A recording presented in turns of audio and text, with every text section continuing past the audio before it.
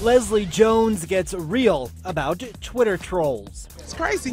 After Ghostbusters' blockbuster opening weekend, the star's Twitter mentions started to blow up with racist, misogynistic, and just plain vile messages. Leslie decided to share some of those tweets with her followers. She wrote, quote, "Okay, I have been called apes, sent pics of their asses, even got a pic with semen on my face. I'm trying to figure out what human means. I'm out." The 48-year-old comedian then posted this message: "I leave Twitter tonight with tears and a very sad heart." This doesn't feel like this is happening. Many fans were calling out Twitter for not stepping up to help Leslie out ASAP.